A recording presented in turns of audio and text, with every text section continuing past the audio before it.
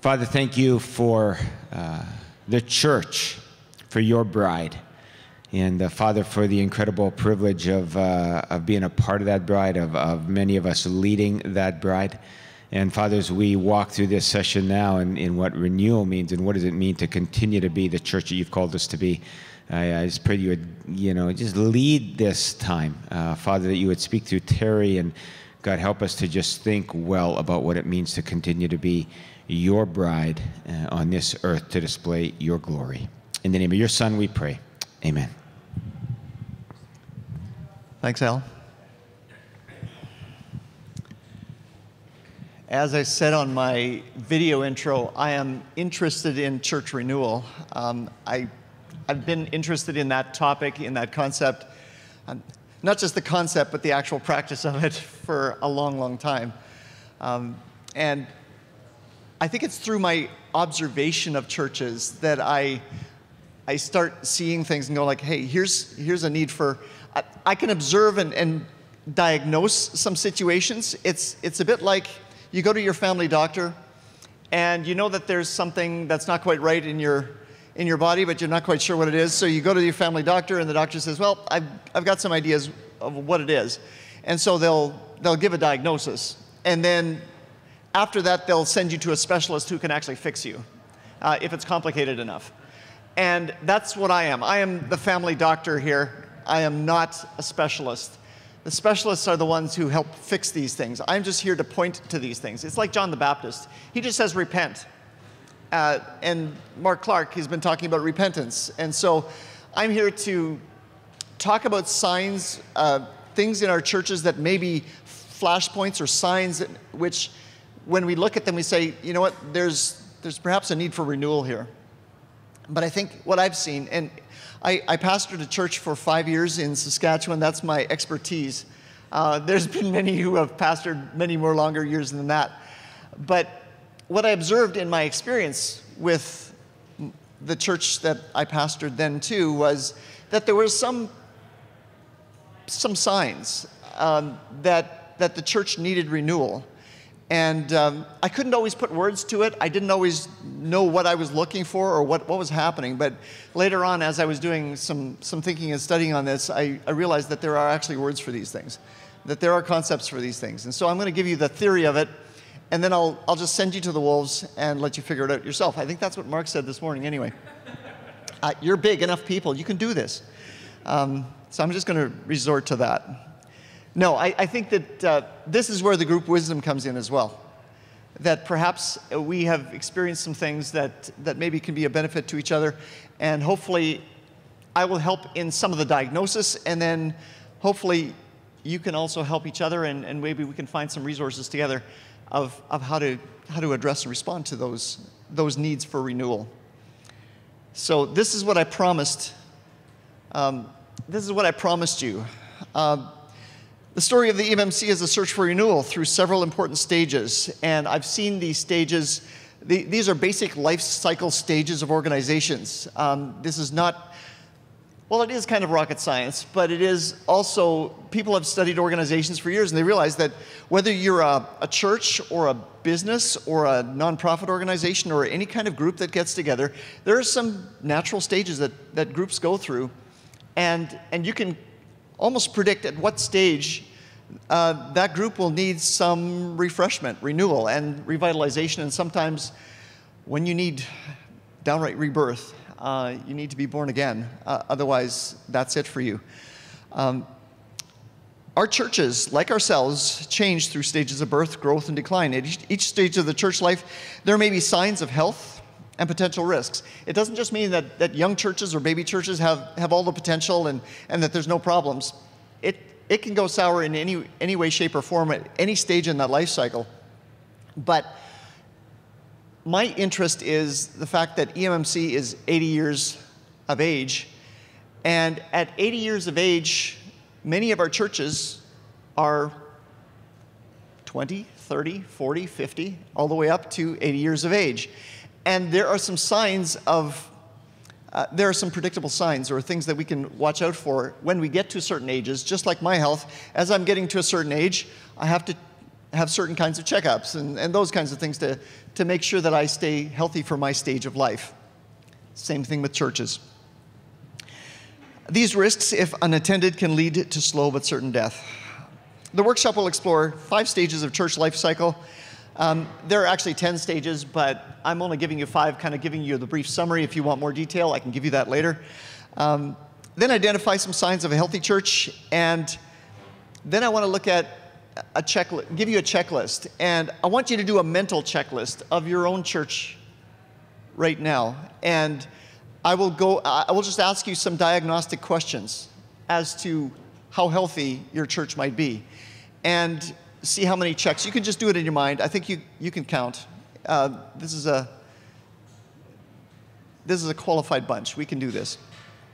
And I'm guessing that by the end, you will be able to tell, at least to some extent, how healthy your church is. And then we'll talk about some interventions for how to respond to churches that are in a different stage of life that need some extra assistance.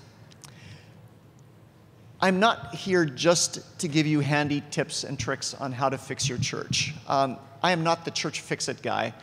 I'm an observer and someone who can maybe help you to give you some tools and some language in which you can talk to your people about the kinds of things you need to do or address. Jesus called us to be branches that bear fruit. That was the point that he came for. He said, I am the true vine, and my Father is the gardener. He cuts off every branch in me that bears no fruit, while every branch that does bear fruit, he prunes, so that it will be even more fruitful. You are already clean because of the word I've spoken to you. Remain in me, as I also remain in you. No branch can bear fruit by itself. It must remain in the vine. Neither can you bear fruit unless you remain in me. I am the vine, you are the branches. If you remain in me and I in you, you will bear much fruit. You get the point? But it's so easy to realize or to forget. We go through this and we hear some inspirational talks, but the point is bearing bearing much fruit. And what do we do with our apple trees or our fruit, our bushes or something? Sometimes we have to prune them fairly harshly so that they will bear more fruit. Apart from me, you can do nothing. If you do not remain in me, you're like a branch that is thrown away and withers. Such branches are picked off, thrown into the fire, and burnt. If you remain in me and my words remain in you, ask whatever you wish, and it will be done for you. This is to my Father's glory, that you bear much fruit, showing yourselves to be my disciples. Bearing fruit. How do we do that? How do we respond by bearing fruit? When I was a young pastor, I wished I had known some of these things. I felt like, I remember I was a youth pastor very briefly. I'm not proud of this one, but I was a youth pastor for 8 months, all of 8 months. And I remember getting hired and having great enthusiasm for the youth group, and I was going to make some changes, and we were going to do some really amazing stuff. And after 8 months, I had my first crisis. Some parents didn't appreciate some of the things that I was doing. And I said, well, if that's what you think, I'm leaving. And I just quit. And I was a spoiled brat, okay? It was just, I should have expected those kinds of things to happen. Searching for renewal happens every single day of your life and of your ministry, if you're in ministry. It's knowing what to expect in your life and of your ministry, and then gathering the resources that God has given you to deal with those challenges.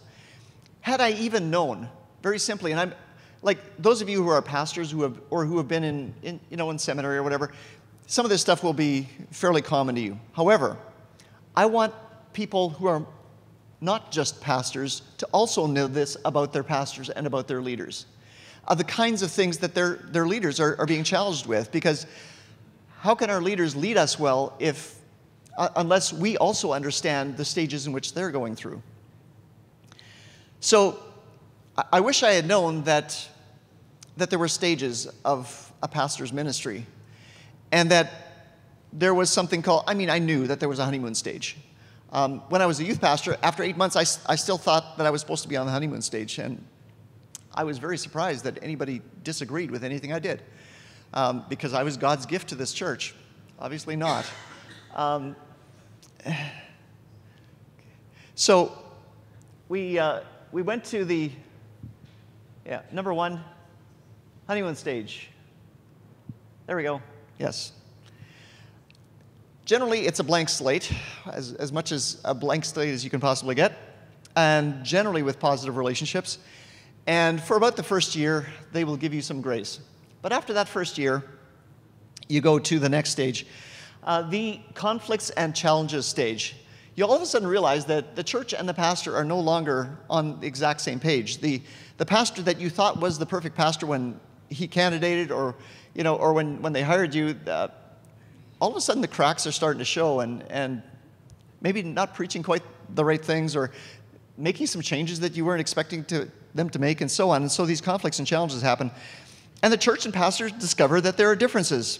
And the health of the pastor and the health of the church are key foundations on which to go through and build through this conflict and challenge stage.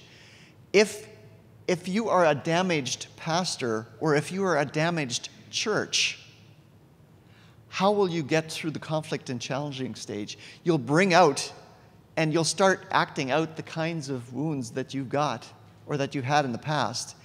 And this stage will actually increase rather than be a normal kind of a give and take stage, which you should expect. If you come into a ministry, or if you have a pastor or a youth pastor coming into a ministry, and you don't have conflicts and challenges by year 2 or 3, then I'd be very surprised.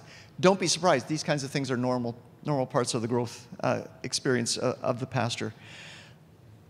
Years 4 and 5.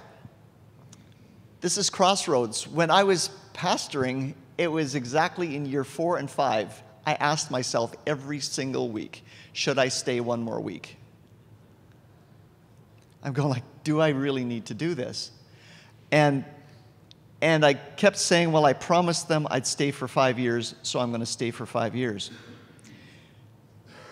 But this crossroads period in years 4 and 5 of a ministry is often when pastors leave. I quit after 5 years, exactly. It's usually when the conflicts have taken their toll, when you start getting tired, when the church starts getting a little tired, when the pastor gets a little tired, and that's when there's kind of looking for greener pastures at times. And it can happen for the church, but it can also happen for the pastor. But it's in year 5. If you can stay through year 5, that's when the bearing fruit can happen. So from years 6 to 10, that's when the fruit and the harvest come. That's when, if there is trust and love already being built in years 2, 3, 4, 5, that's when that trust and love will pay off. And when that renewal will come. And it's hard, especially if you're going into a church that's somewhat difficult, or if you've had a difficult situation with a pastor. It's hard to hang in there till you're 5, 6, 7. But trust me, and trust others who have studied this to realize that this is exactly when the harvest does come. This is when pastors and ministry is at its peak, when you understand each other, when you trust each other more, and when renewal hopefully happens within your church. However, there is another period, and that is at year 11.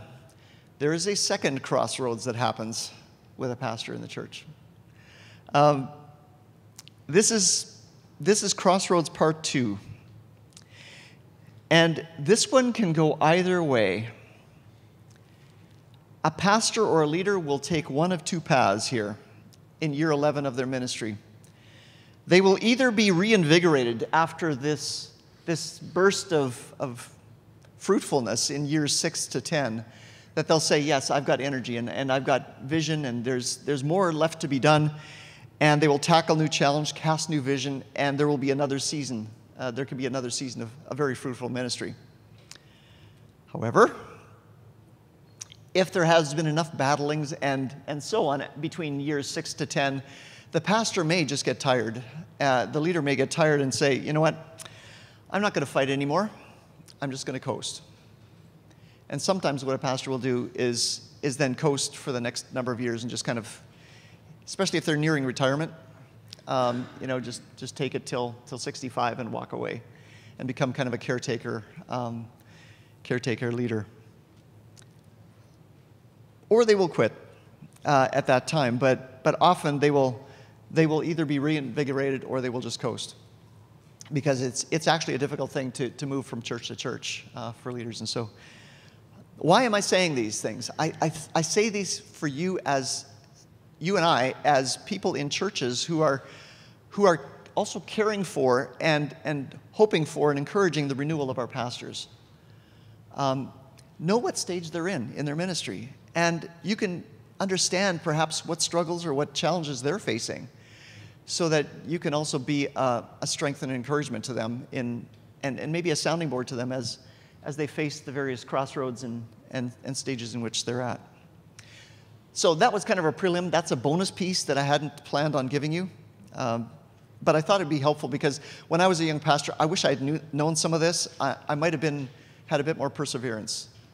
And now that I've been in the ministry now for 22 years, I'm in that stage of crossroads 2 and 3 and 4 already, and I'm looking for new opportunities for fruitful harvest in what I'm doing. And I hope and pray that I will not coast and just kind of ride it till retirement, because that would be, well, that's not what Jesus called me to do. Let's look at churches now. How many of you have churches that are less than 5 years old? That's what I figured. That's why we have this church planting initiative, right? How many of you are in a church right now that is less than 10 years old? Okay, let's try again. How many of you are in a church that is between 20 and 30 years old? So the church would have been formed in the 80s, or 80s, early 90s. Okay, you're getting there. 40 to 60 in the 70s and 60s. Yeah, that's what I was expecting. This is the workshop for you. It's churches facing midlife crisis or later, or looking toward retirement. You know, people keep asking me that. Why do people ask? I'm young. Like, why are you asking me? I feel a little offended. Okay, well, let's talk about church life cycles. The first couple are irrelevant for us, really, so I can go through them really fast. But if you had a church like that, you would know. And again, this isn't just about churches, okay? This is about ministries. I teach and I do administration at Steinbach Bible College, and every time I start a new program, every time I start a new ministry, it goes through that same life cycle, and there's similar challenges and struggles that you face. And if you want to get to the next stage and bring this little plant to maturity, whether it's a small Bible study group or an initiative into the community or something like that, these are some pretty natural stages. It doesn't have to be just the whole church that you're talking about.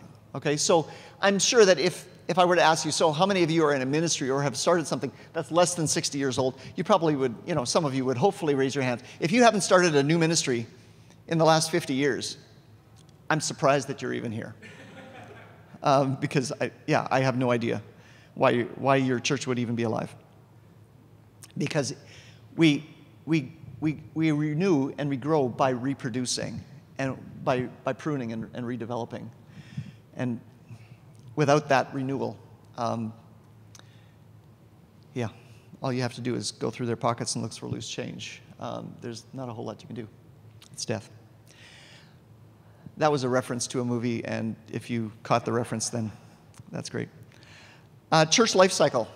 Let's go through the church life cycle, and I'll try to do this relatively quickly because we only need to talk about the 40 to 70s. So birth. Yeah. Then we'll go to growth, and then I'll break these down a little bit more in detail. So we go from birth 0 to 5 years approximately, this is the scary stage when things could fall apart anytime, and you need some really strong leadership to get it started. And then you get to the growth stage where the church is, or the ministry is kind of going on its own already a little bit more, and you need different sets of skills and leadership there.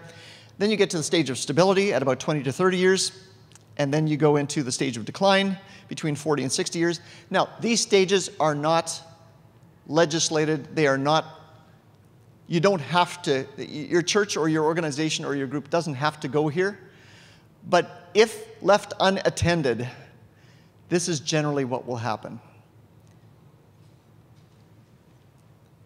And then finally, at around 70 years of age, after about the third generation, the original vision is gone. And if that third or fourth generation doesn't pick up that original vision, then it's death. Let's go into the stages in a little bit more detail. And here I'm talking about the kind of leadership that's required for starting. And here we're talking about, remember, talking about churches, ministries, whatever it might be.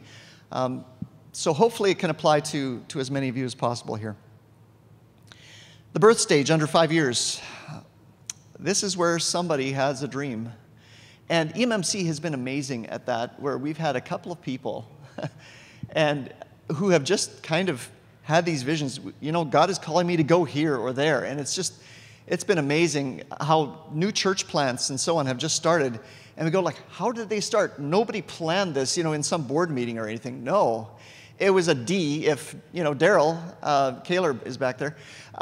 He did the discs, the disc study and the D's and the I's. It's the D's and the I's that are running around all over the place planting churches in random places that I'm a C, I think. And so an S or a C, people who like stability and everything quite consistent and very analytical, those of us sitting in boardrooms would never plant churches in places like that. It's terribly inefficient.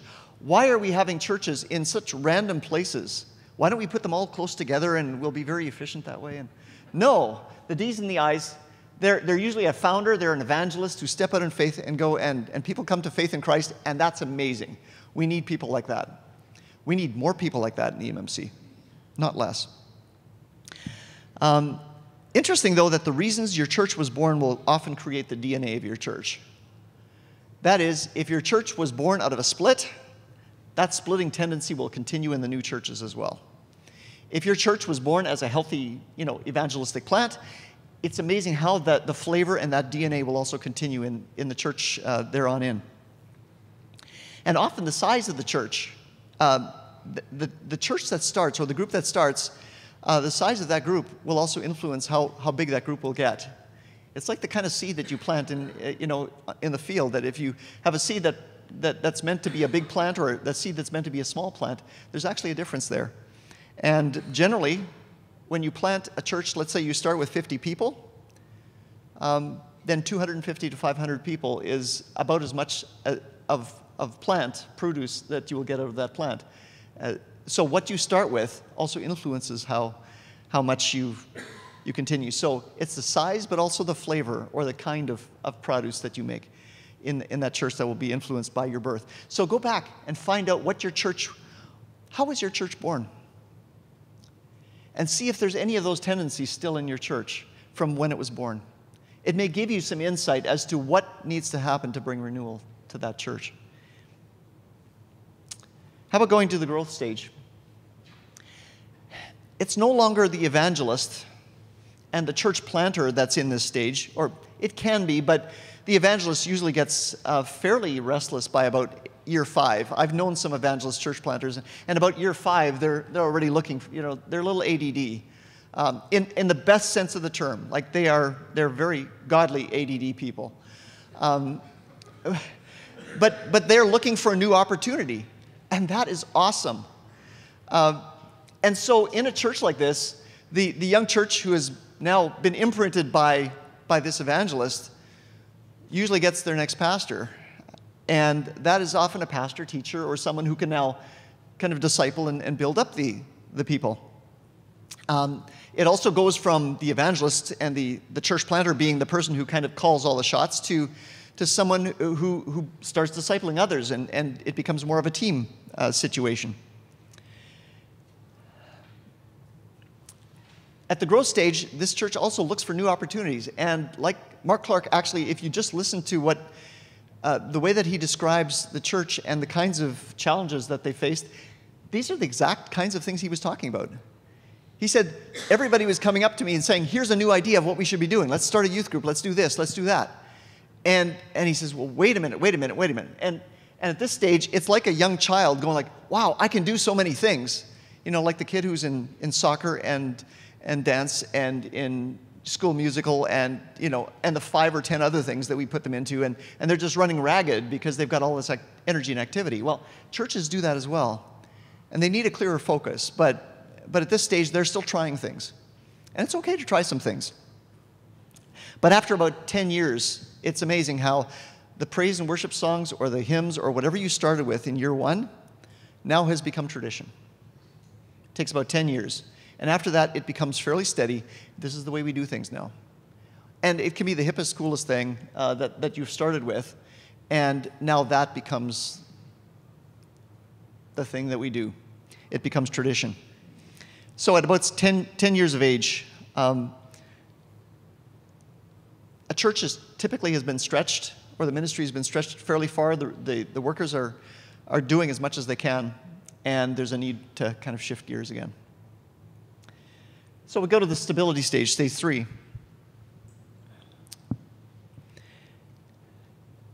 This is the stage of where all of the hard work in the first number of years, where the fruit starts to come, and you don't have to work quite as hard for the fruit anymore. It's like starting a new plot of land. You know, you break the hard ground first, and the first couple of years there's just weeds and all of that. But after a while, if you tend it for long enough, eventually it's actually not that difficult to grow a garden or a plot, you know, a crop. And it's a bit like that with churches. At about age 20 to 30, churches typically hit their peak. And if you just read the histories of read or listen to the history of your church, and I'm guessing that in the history of your church, it was at about the age of 20 to 30 years of age that your church had its quote-unquote glory days. That's when it was growing, evangelism was happening, and outreach, the ministries were in full bloom, and this is when things were really strong. I'm thinking of my home church, and some of the people in this group are from that church.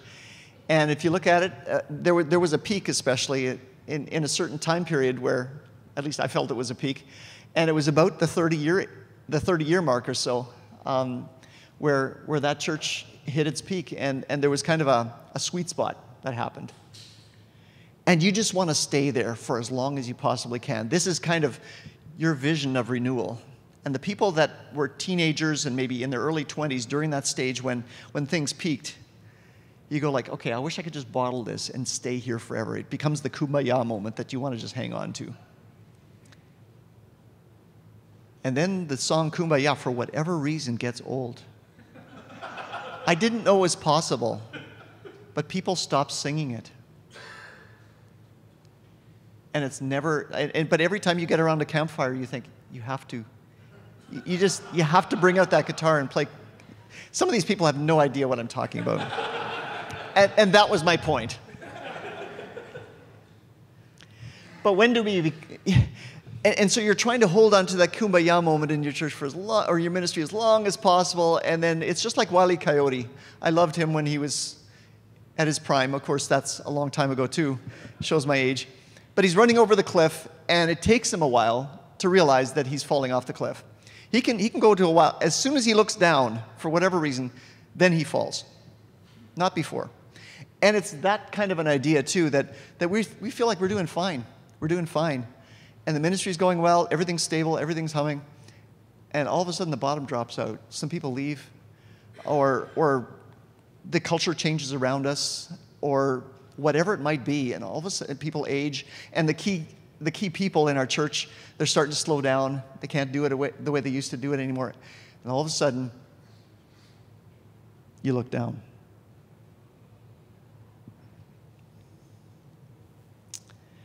The decline stage. here is the painful recognition, just like Wile E. Coyote, the painful recognition that I've just run off the cliff and I'm looking down.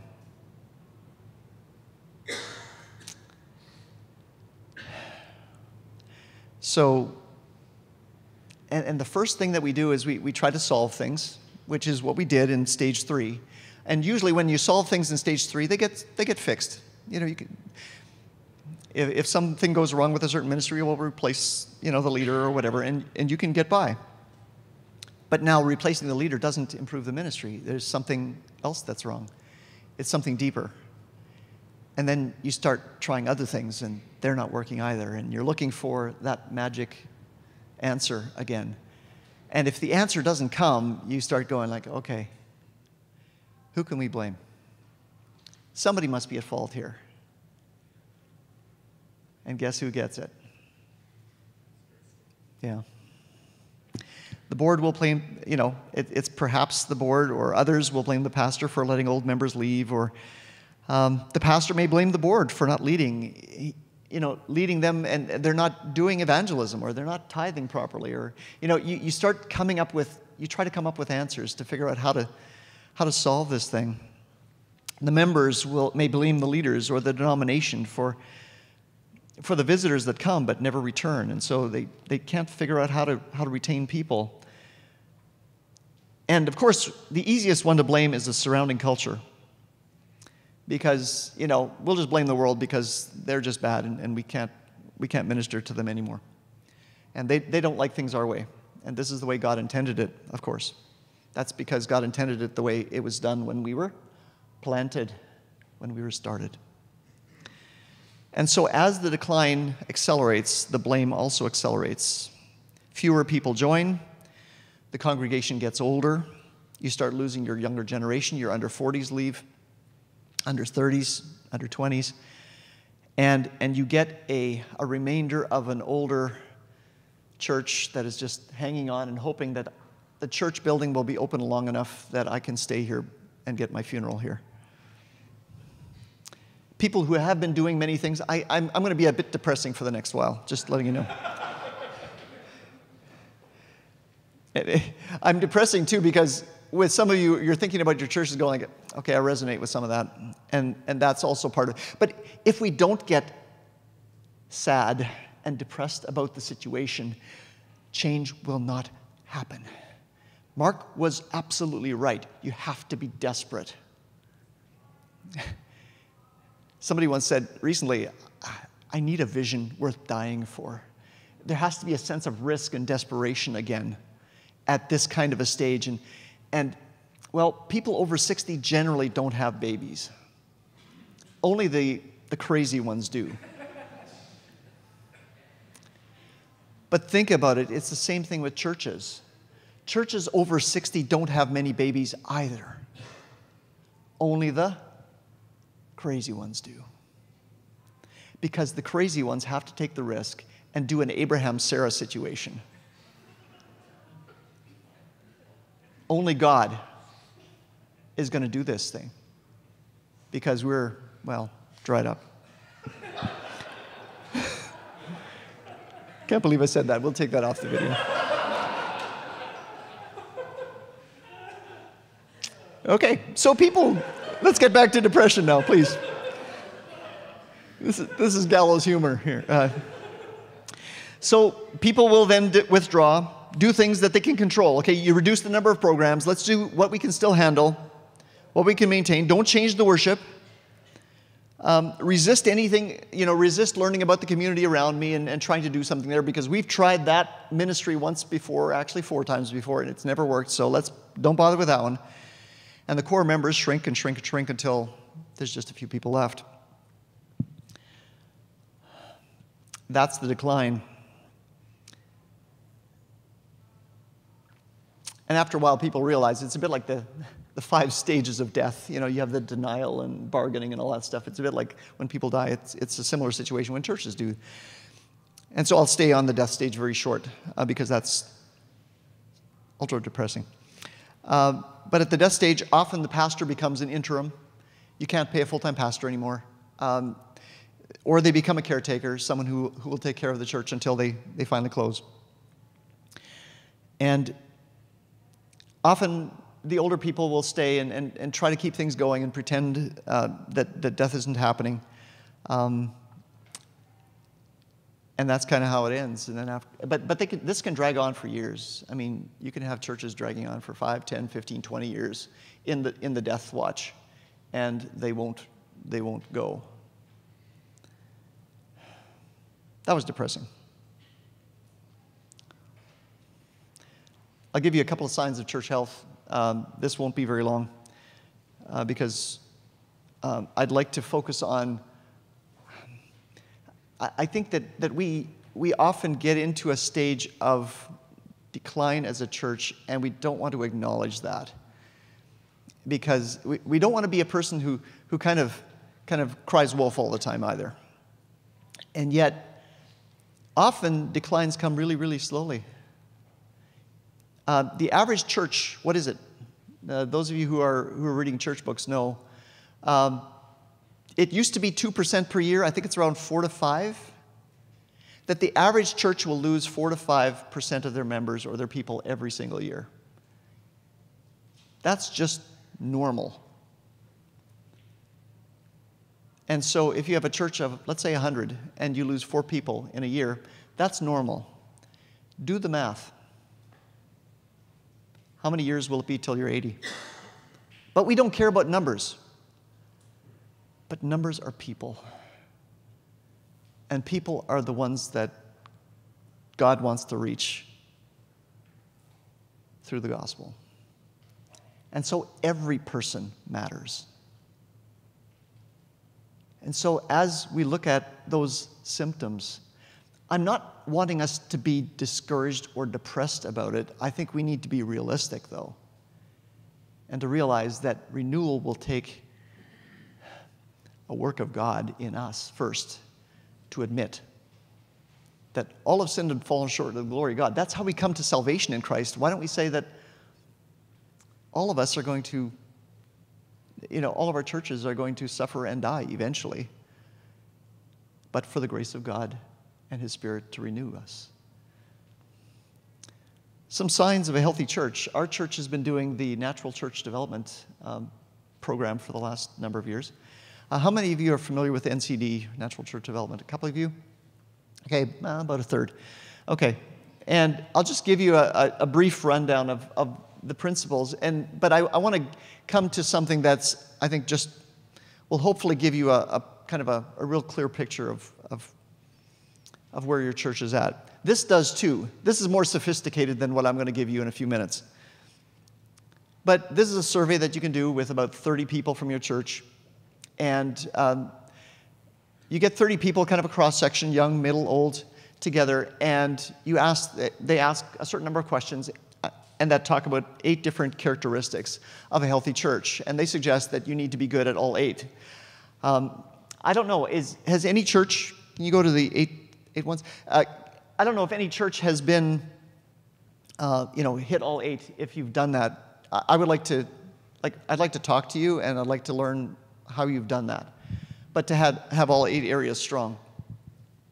But you can tell whether a church is healthy, and I think NCD does it quite well, when they talk about, does your church have empowering leadership? Like, how healthy is your leadership, and how much does your leadership involve the people in ministry? Gift-based ministry, Mark talked about that. If you're just sitting in your chairs or pews or whatever, and you're not getting involved using your gifts in ministry, then let's get going. Let's find out how we can do that in a healthy way.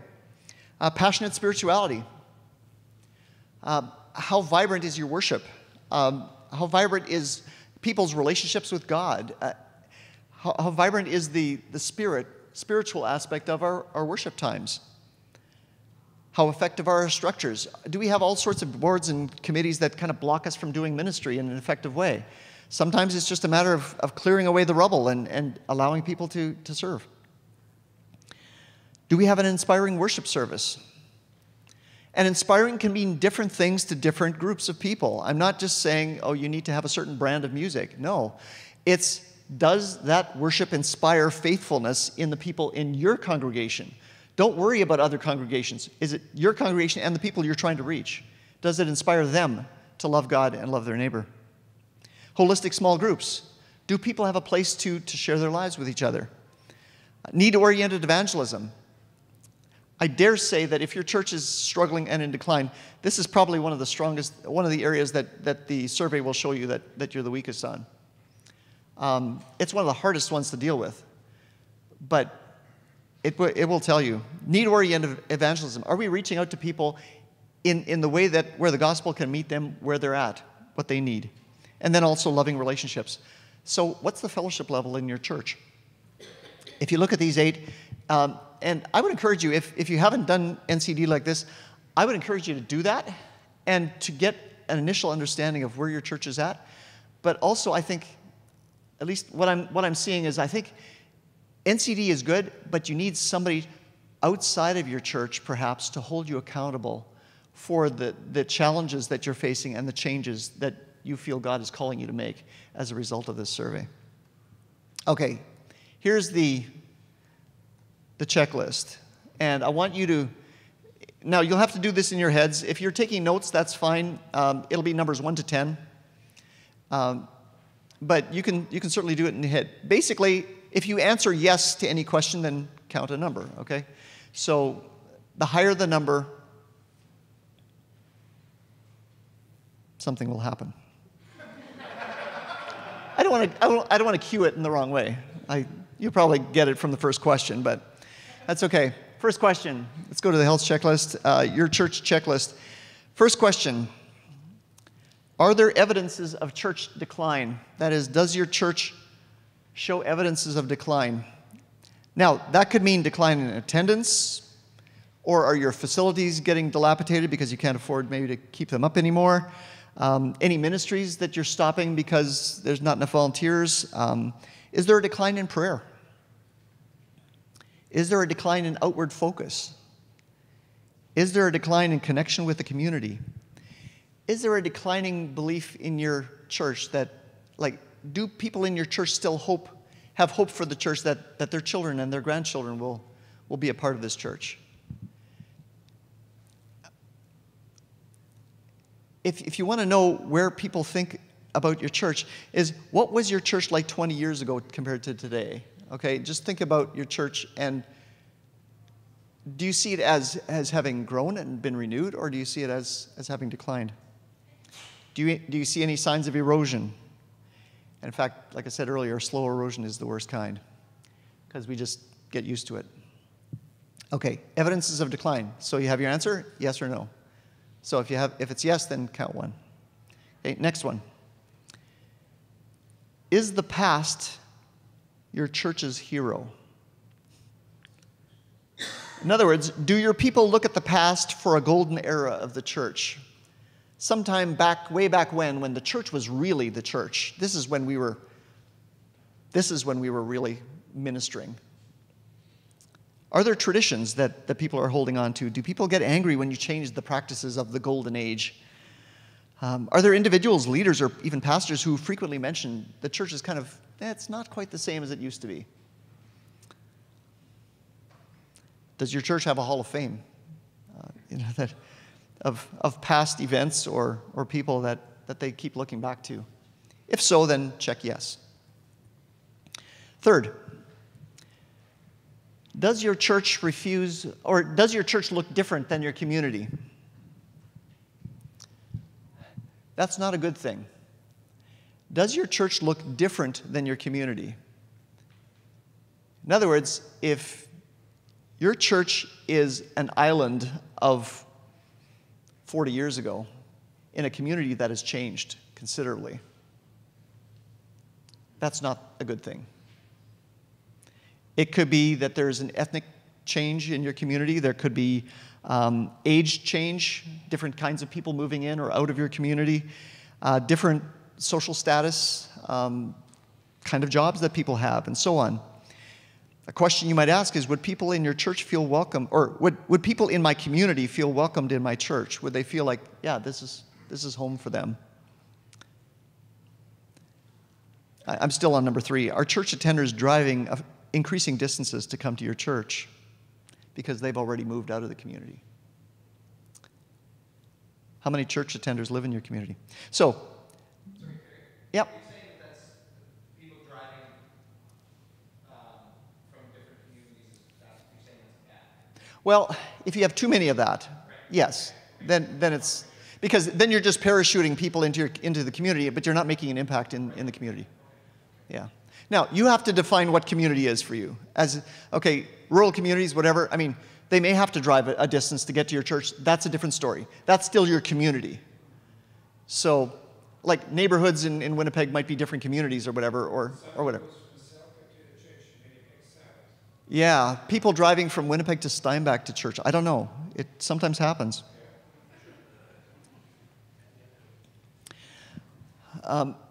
People driving past several churches to get to yours, that kind of thing.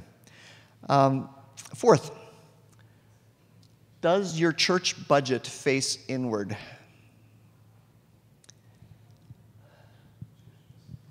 Meaning, does your budget just feed the people that are inside the church? You know, the programs, the ministries, the staffing. How much of that is turned inward, or how much of that is looking outward to outreach and ministry? I tried with one church, I tried encouraging them to say, at least 10% of our budget should be involved in evangelism ministry, outreach ministry. And the answer was, no, we shouldn't put any money into evangelism. We should just let people do it themselves. The church practically died. It's not surprising. Your value, your budget, if your church doesn't have a mission statement or core values, your budget is your mission statement and your core values.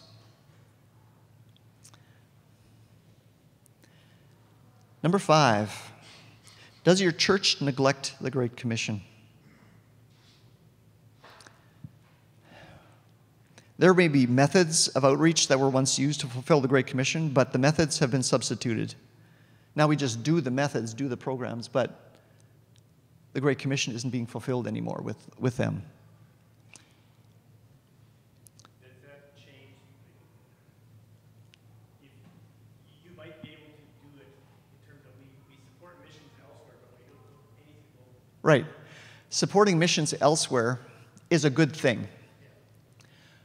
But if you're not supporting local missions and local outreach, then you've got half the equation. But the reality is, we focus local. Yes. We don't focus global. Yes. How much money do our churches invest in camps in Canada? Mm-hmm. How much do they invest in a camp in Moldova? Yes. How much do we invest in camps in Canada or camps in Moldova or whatever? There is a proportion that goes there. There's a lot more invested in Canada, right, Christoph, than there is in Moldova. Yes. But the same vision that gets people to give to Moldova should be a vision that inspires local outreach as well. It's the Great Commission locally and globally. And sometimes we say, well, we give elsewhere so we don't have to give it as much for outreach at home, and I think that's where we miss it. Good point. Next. 6, does your church focus on itself? It's very similar to the other one. But basically, do people in the church expect that the church feed them? Should the church feed me and give me the kind of worship experience that I'm looking for, give me the kind of pastoral care that I'm looking for, and so on? Whenever people argue about things, length of worship, order of worship, design of the buildings, any of that kind of stuff, we're focusing on ourselves and not focusing on the mission that God has called us to.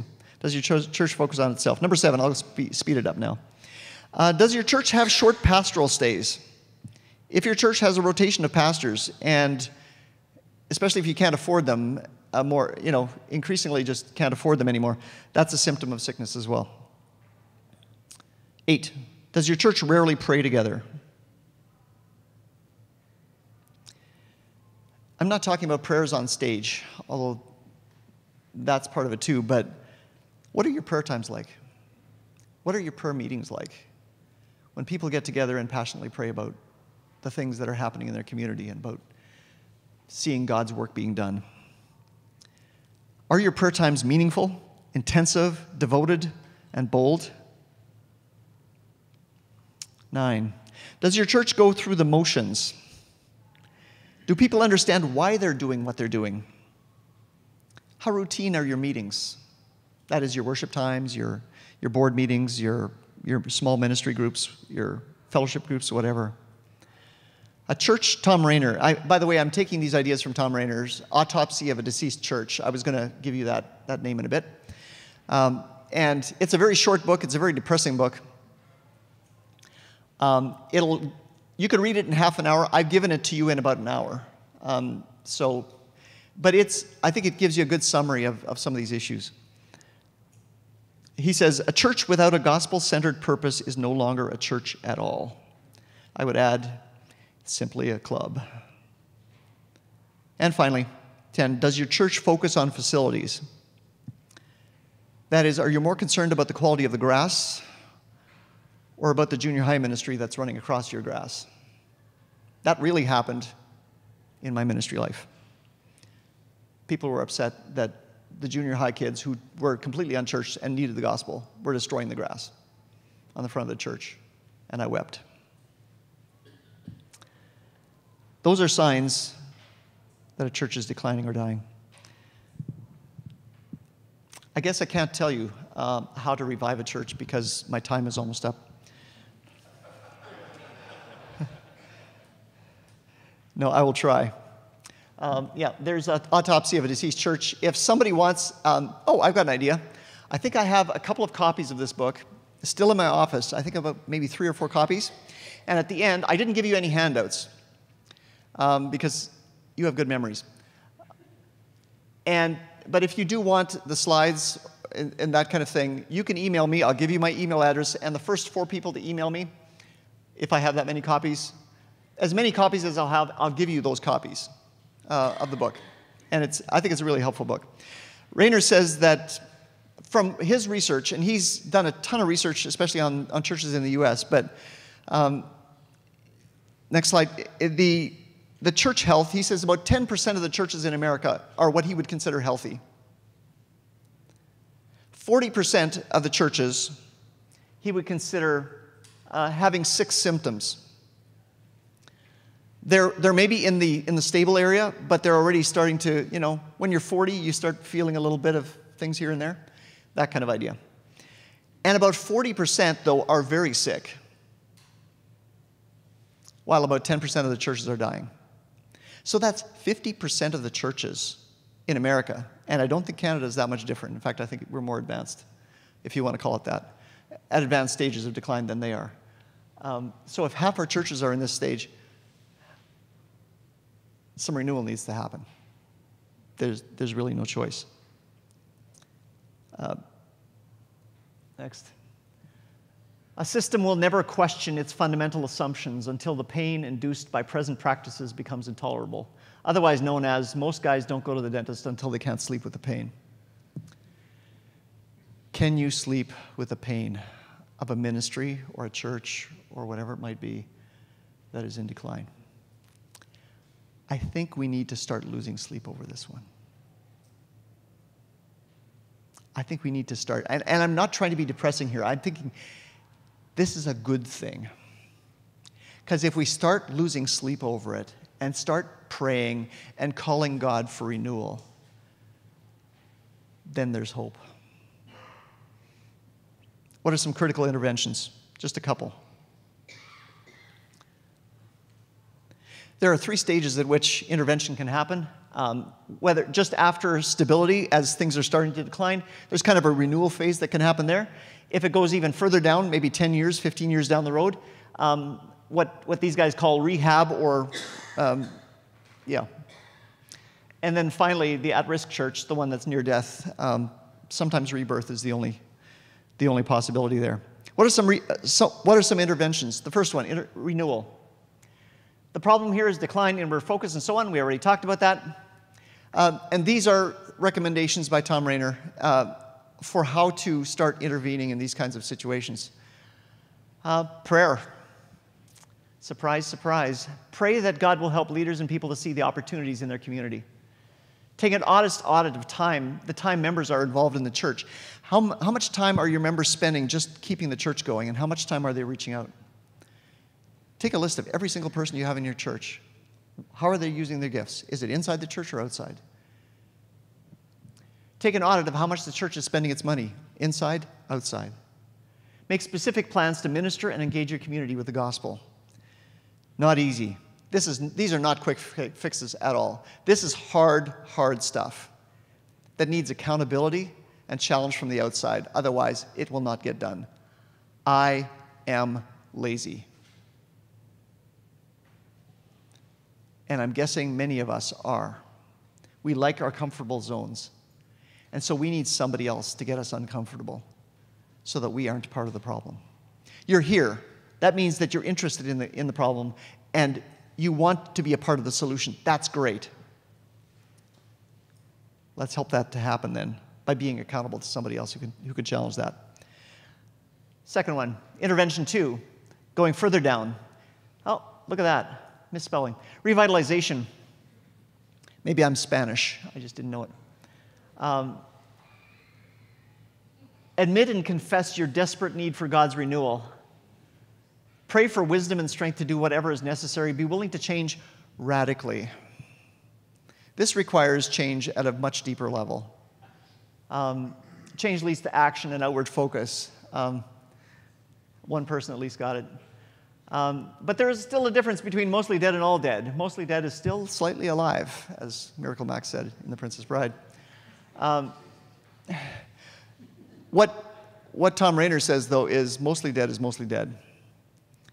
And he has actually less hope than Miracle Max does. And I think that we need to wake up and simply call it what it is. Admit our need for God. Admit that we have disconnected ourselves from the gospel, from our communities, from what God has called us to do and to be, and to simply repent and it is not difficult to know what to do. It is extremely difficult to do it.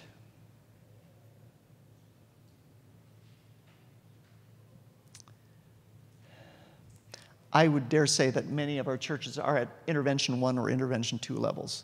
That's for your leadership and for your people to discern. Find out where you think that is and then seek ways to respond. I'm hoping the conference and Daryl and Lynn and others can help bring some wisdom to that process as well, because I think it's a team effort here as we respond to God in renewal. And then intervention 3, yes, death. The options there are to sell the property and give the funds to a new church. A new church plant that may be starting in the community or something like that. Or give the building to another church that has a relevant ministry in your community. Give the church to people who live in the neighborhood and see if some ministry can happen there. Or merge with another church and let them lead for a while. They may have more energy and more vision, more hope. Again, Miracle Max. With all dead, go through his clothes and look for loose change, which is kind of like selling the church building.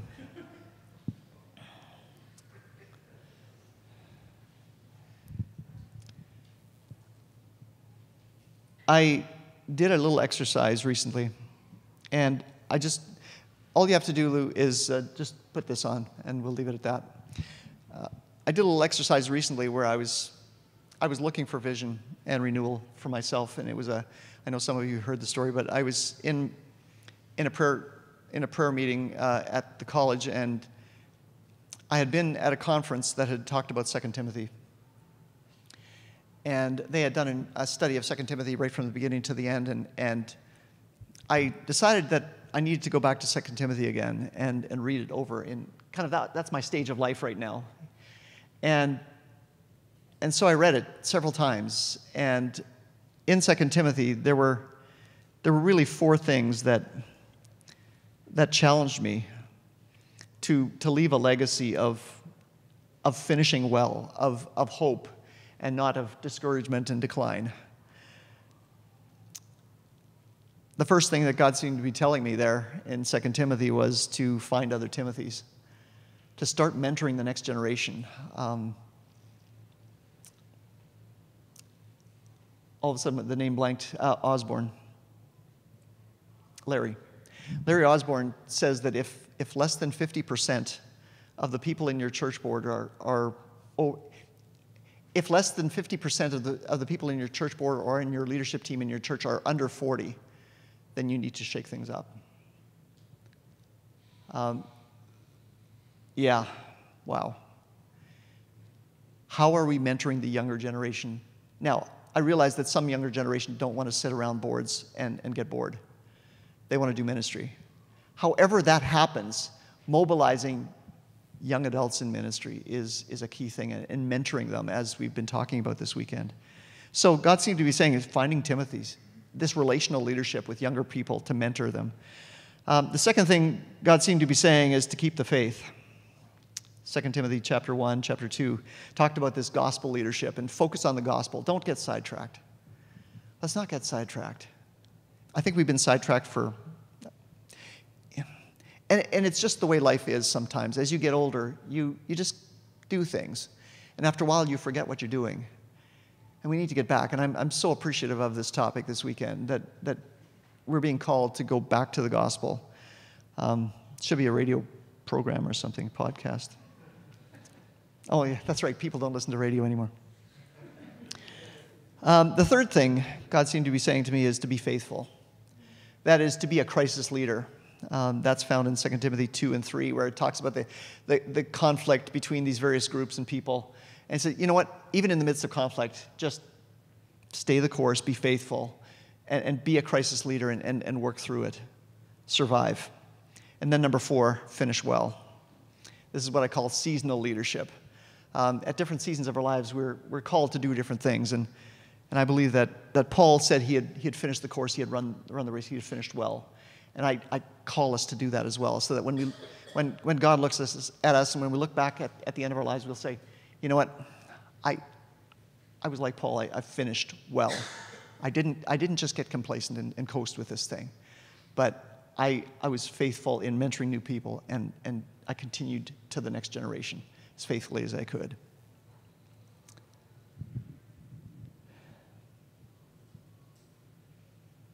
That's all I have to say.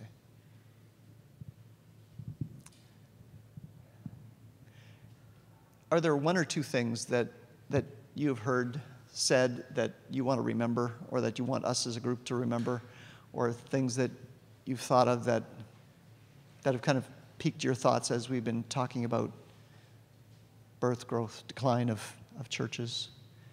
Are there a few people who just want to give some feedback that way? We can talk about Q&A after. I'll stay around for the break. But.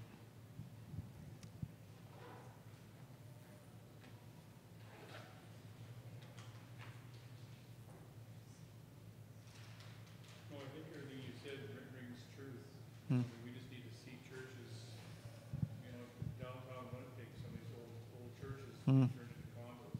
Or you go into some of these old churches which are just barely staying alive, beautiful buildings. What a shame. What's gone wrong? And yet you do see some that have revitalized. Some have revitalized. I read a story recently about this old church too in Chicago that had died or nearly died, and a young pastor went into that old church. Was it Christianity Today or something like that? I saw that. Yeah, that was fantastic. It looked like that's it. And yet that whole church and the community was revitalized because somebody new came in with vision and refocused the church on the gospel again. That was fantastic. Yes? I should maybe report on your old church. Okay, do that. Yes. Yeah. But I think I could identify with some of those cycles. Uh-huh. But you've had several cycles of renewal, though. Yeah. That's what I like about Glen Cross. Yeah. There's been a few of those cycles of renewal to bear fruit, and then again, that's like, and I think we're again in a new cycle. There's a lot of young growth. Yeah. A lot of potential. Yeah. But I remember, the church when I left it in the early 80s, I'm going like, I wonder how many years it's a country church. you have lots of things going against you as far as location and everything, but it's been amazing how God has brought these seasons of renewal in that church. That's a fantastic example. Yes? What happens when in a church part of the old days now these age gaps in the church? So like my home church has an age gap, and Right. it's a offensive thing, or not offensive. It's something that hinders me inviting people because Sure. there's nothing for their kids or their age group or Mm. their brothers. Yep. So how do we deal with that?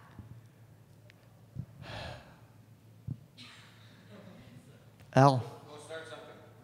Honestly, Al, I mean, you guys have been doing this.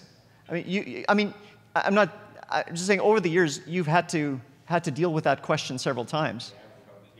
Here. I don't know if I have real No, you don't wisdom have on to. that. No, it's So say that again. I didn't quite catch it. the age gaps, when you're losing a certain age bracket, and then you can't bring people from that age bracket into your church because there's nobody there. Right. Yeah. We have basically almost no elementary kids, no preteens. Yeah. I think part of the initial thing is who are you wanting to bring in? And if we're just inviting other believers there, they don't need to be there anyways. Honestly, because then we're just inviting our friends. So I think the question becomes, is evangelism a whole part of what's really going on? And as people are coming to know Christ and they're coming in, those folks will be there. Because the problem is if it's only about church people, and I think I see this regularly. I'll tell you a little story. And so some folks in our church, so this is, it's always tough when you're telling these stories with folks in your church. But I had a family at one point come to our church. And they told me, wow, this is just what we've been looking for. And they gave me all the reasons. That always makes me a little bit nervous, actually, when people say that. Very nervous. And I was just everything. And about 5 years later, they were gone. And they sent me an email and said, we're leaving. And I'd already figured that out. And the reasons they were leaving was almost word for word everything they had told me 5 years ago. And it took everything in me to not send their email back to them and say, why don't you just hold on to this so that you don't really need to write it next time 5 years down the road you're off to the next church. You can just, but I knew that would be mean. So so anybody in our church, I didn't do that, just so you know. But I think that's the thing, because if it's only about inviting our own friends who are already Christians, then we're just giving into the consumeristic mentality. And it's very hard, because a lot of times, I don't know what you're thinking about, when people talk about the golden era, a lot of times they're talking about, wow, that was great, man. We had that's when we had all the kids and all the youth. And every now and then I think, do you know where some of those youth are right now? They haven't been in a church since they graduated from high school. So what was so golden about that? There's nothing golden about that. Paul says, actually, run the race. He doesn't say, man, if we can get them till they're 18, is that ever great? He says, actually, you got to hold on to your faith till you die. And actually, holding on to it till you're 18 is easy. I didn't face much junk in my life till I was 18. Since then, I've been married. And as someone said, that's a whole lot of work if you're married. I've got a son, some of you I've shared that with, who has a very weird neurological disorder. He's down and out of it again right now. My wife's not here because she's home looking after him. I've had, I'm in a great church, but it's come with some tough battles. I didn't face any of those battles before I was 18. And so I think sometimes we need to realize the golden era is only golden if actually folks are really equipped are they still holding on to the faith 30 years later? So I think, I don't know if that answers any of it, but I think let's look at whether or not it's just about inviting our friends or whether or not there's real evangelism going on. Church growth is not necessarily numbers from other churches. Church growth is people coming to know Jesus and then the churches grow. So let's always make sure even the new people we have coming, that we're excited that they're folks that are, I've got a guy at our church right now, he's not at our church actually, he's come to Christianity Explored. I got to know him years ago through our sons playing hockey together. That's what excites me, because he's in Christianity Explored this year, because about every 5 years he realizes he can't do life anymore, and it's collapsing on him, and all of a sudden, now he's, we're hanging out again, and he's saying, man, you got something that I don't got. I need to know what that is. And so that comes back to, if the gospel, the things we've talked about this weekend, is not at the heart of who we are as a church, then we are just a bit of a club. So those are some thoughts. I don't know if that helps. Thanks. Lou, could you just forward just a bit till the end, just with my email address on there? Oh, that's not my email address, but that's okay. Yeah, so you won't get the book because you don't know my email address. And I can still keep it. It's awesome. Come and talk to me afterwards. Yeah. Hiebert at sbcollege.ca. There we go.